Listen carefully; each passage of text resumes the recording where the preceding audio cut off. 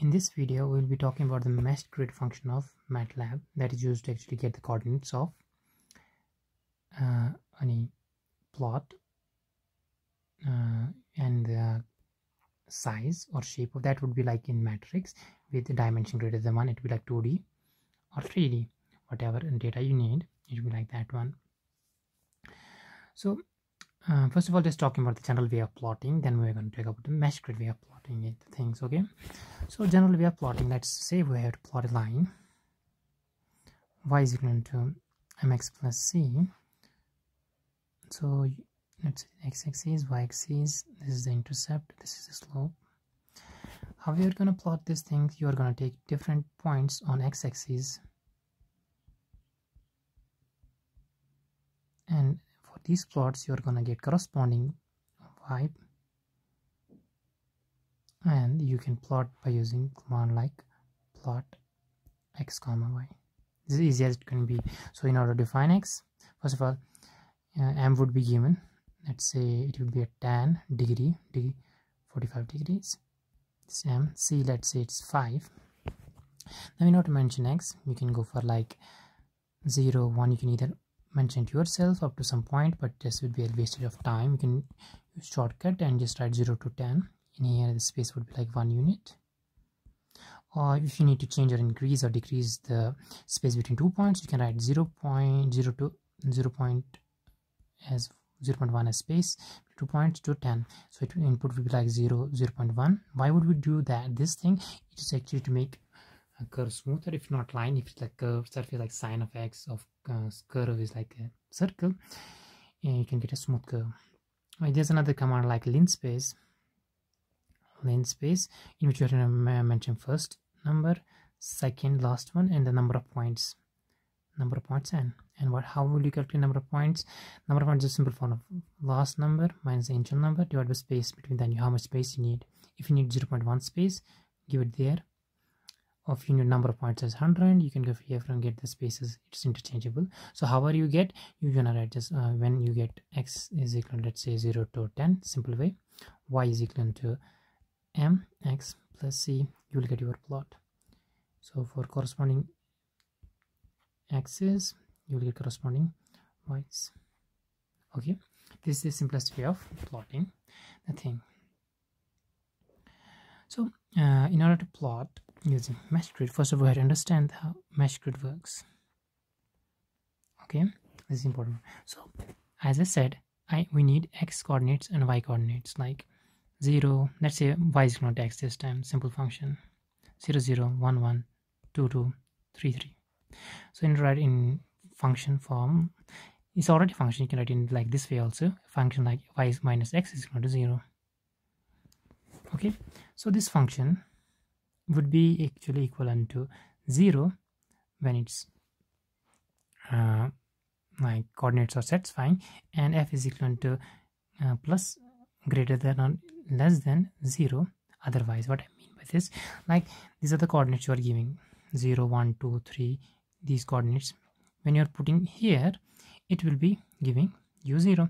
If you put something else like 0 1, x is equal to 0, y is equal to 1, let's put it there, 1 minus 0. Here it's actually not equivalent to 0, it's 1, so it's not the point. So you can give it all the values in the space. Now how would you give the value? That's how where meshed grid comes into part. So you do understand what I mean, that a function takes a value of 0 for line and greater than equivalent, greater than less than 0 otherwise. So let me tell you what I mean. So let's say, let's draw a line parallel to y-axis. It will be like x is equal to 1 line, x is equal to 2 line, 3 4, and let's draw x is equal to 0 line. Okay, there's a y is equal to 0, y will be parallel to x-axis, this will be y9, y2, y3, y4. Okay, so all these points give you the pair of coordinates. So on these pairs, what you're going to apply, you're going to apply this function. So you're going to this, so if this is your matrix, it's actually magic I will talk you about. So f of x comma y for different values, if you have different values for this line, it would be 0 0. Let me write it in red. So for these it will be 0 0 0 0 0. For above it will be 1 1 1 1 1. This f matrix I am talking about, and for below it will be -1. Okay, like this. Okay, understand it. So this how could you actually define it in Matlab? It's actually using mesh grid. So when I talk about mesh grid, x comma y is equal to mesh grid, we're going to define a range, like here is 0 to 4, 0 comma 0 to 4. You can increase the space between 2 points, like 0. You can actually also write like mesh grid 0 0.1 as space between corresponding points. You can write also this way. It's up to you. Here I have given unit space between them, so I will get x like this. So I told you x is like parallel to y-axis. So it will be like 0 1 2's x would be like this, 3. This is a mesh grid. This is called as mesh grid. Okay, this is the x mesh grid, and you need to go for y mesh grid. It would be like parallel to x-axis. Oh, this is like y mesh grid. Z, I will later on talk about Z, how to include Z in there. So you will have these two things. Now in order to apply the function, you're going to write function is equal to y minus x is equal to 0. Okay, now is the most important thing. So in Matlab or in any language, when you use this operator, equivalent operator, it will be give a logical array. So what I mean by that, first of all, I just said f would be zeros here on the line, and positive here, negative here. But when you apply in Matlab, this is actually what happens. Or Matlab in any other coding language, it will be logical array at which it's satisfying equal to 0, it will be equal to 1. So the thing is, so I'm going to write this one, logically it will be equal to 1. So the function f would be given by 1 1 1 1 1 1 1, otherwise 0 0 0 0 0 0 0 0 0 zeros, otherwise. This is how logical arraying works. Okay, so when I'm gonna go talk about the plotting a function, you don't need to consider, you don't need to worry about that part. You just set write function is going to 0 and it will do it itself. This is just for understanding. And after that, you're going to just plot it. Okay, yep. The application of plotting mesh grid for lines, or like there is only 2 data, I have just given 2 data in image processing. So you can just go for I am show f to actually show you the result of this line. Okay, this is it. Okay, let's not waste too much time and go for 3D mesh grid now. Let's go for now 3D mesh grid. As I have explained earlier, for 2D mesh grid, let's go for 3D. This is x, this is y. You are going to draw a line parallel to y-axis, parallel to x-axis. This is like x mesh grid 1 2 3 4. This will be y mesh grid 1 2 3 4 5. And for z, for this plane, whole plane, z is equal to 0. For another level like z is equal to 1, you're going to do the same thing. Draw lines parallel to. Let me draw it in with different color. So for different z is equal to 1, x would be like 1 2 3, same, but z would be like different.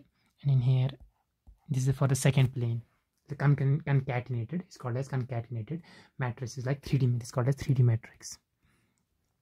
Understand? So if I actually say that x, now we define for 3D matrix as mesh grid, let's say 0 to 4, let's go for a simple one. Okay, now look at this, the shape of x is the 3D matrix. Now how would it be like? So there would be like how many components? 0 1 5.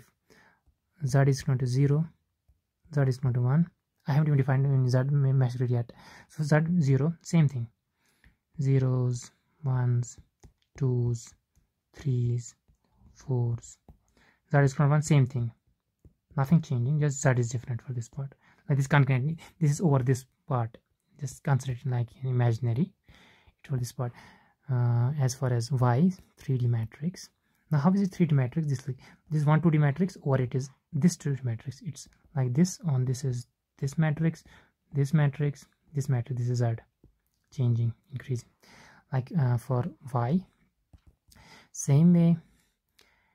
You can go for like zeros. It's like parallel to Y axis. Twos like this again. 0 0 0 0 1 1 1 1. Z is equal to 0. Another matrix over it, like 3D matrix, like Z is equal to 1 0 0 0 0 1 1 1 1. Same thing. The importance is Z is different this time. Let's see what's Z. 3D matrix. Z is like also the same size. For Z is equal to 0, this whole is equal to 0.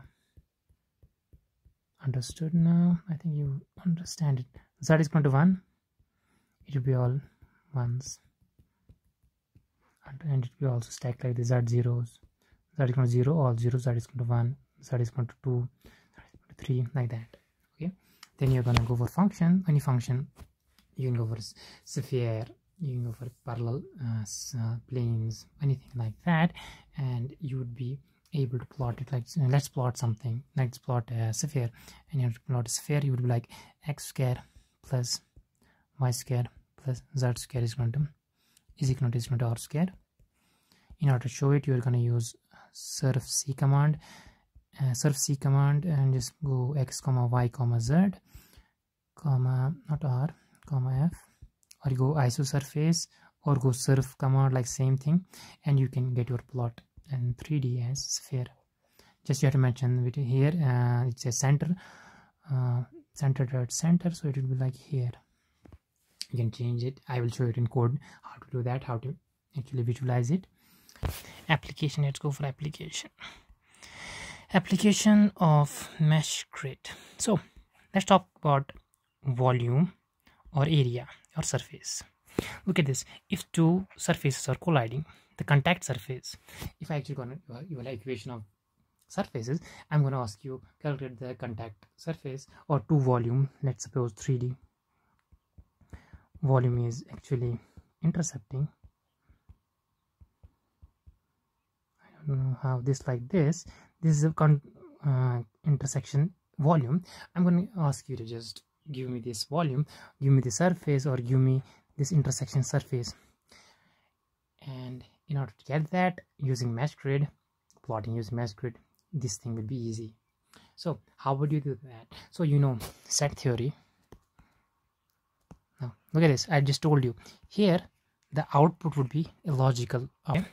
Here's a logical output, as I have shown you, ones and zeros. You remember the output from this is logical, ones and zeros. So set theory. Now assume that you have two surfaces.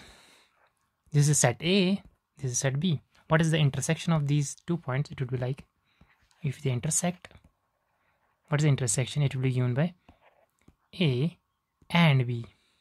This is AND operator, or A intersection B, you call it. Okay, if you had to go for the whole of the area, then you go for A or B. This is how you use in Matlab. This is a parallel line, A union B.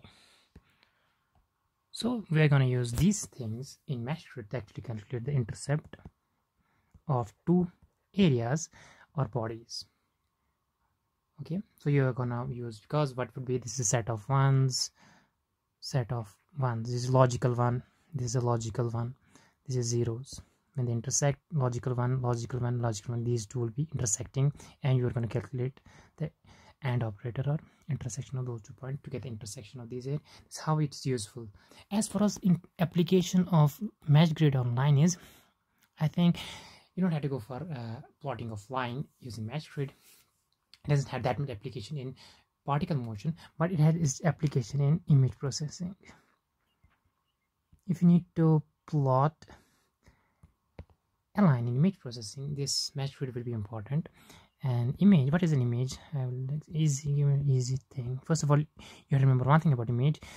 You will have like a resolution of image. Let's say resolution you usually use 1024 into 720, something like this. And here, what will be the resolution? It's like you will define an image in rows and columns, and you are going to average the intensity, and you will get like 1 2 3 4 5 rows and 5 columns. It means resolution is your 5 cross 5. You average this one into this one. That is, you will see if you are going to go for image processing. Let's say an image is of 5,5 resolution, and each element holds the intensity value. This is called as sampling and quantification, something like that. So your image is just like a mesh, and in order to actually draw a line, you have to make everything like ones or zeros. You make it actually black is 0. Here just say line is like black one is line. You have to make this line. You're going to use mesh grid. Actually, you find when you go there, it will be like too advanced, but I would say the application of using mesh grid in line is for using in image processing. As far as these particle matter, you can use application mesh grid is in like intersection points, point of like contact, area of surface contact. You can calculate using mesh grid.